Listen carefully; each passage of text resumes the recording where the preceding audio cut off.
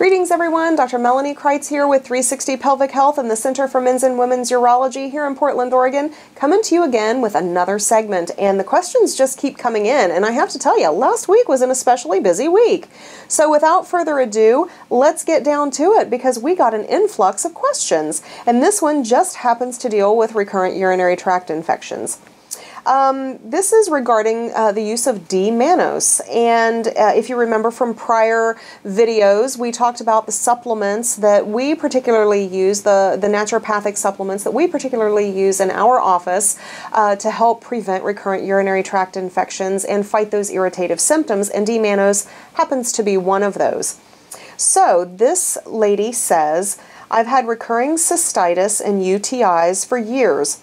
My general practitioner just gives me antibiotics, which I do not wish to keep taking. I tried DMannose, and within 3 days, 2 or 3 capsules daily worked. Kept the dose stable for now for 2 weeks. Should I keep on taking them even when there's no infection or just when infection strikes? Is there a maintenance dose? Well, here's what we tell our patients.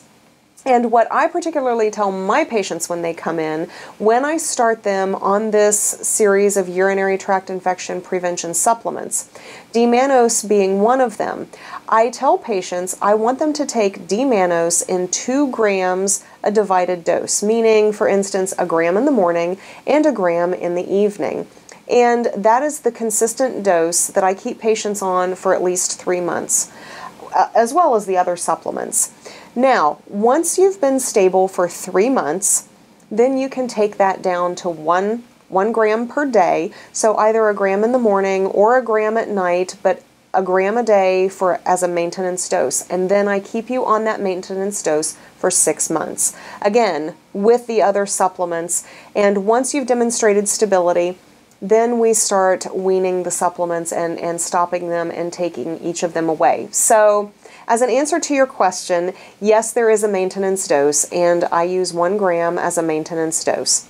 If you start feeling that you have these recurrent symptoms and you're having a flare of symptoms, you can take double the dose for 3 days, meaning 4 grams a day for 3 days to help settle down the immediate effects of the irritative symptoms.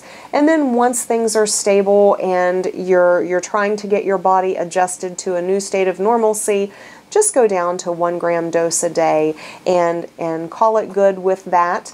No need to overdose yourself. Now, also some doctors may have a different dosage, but that seems to be what works well for my patients. So I hope that helps. Keep on sending in your questions, and as always, let 360 Pelvic Health help restore your confidence.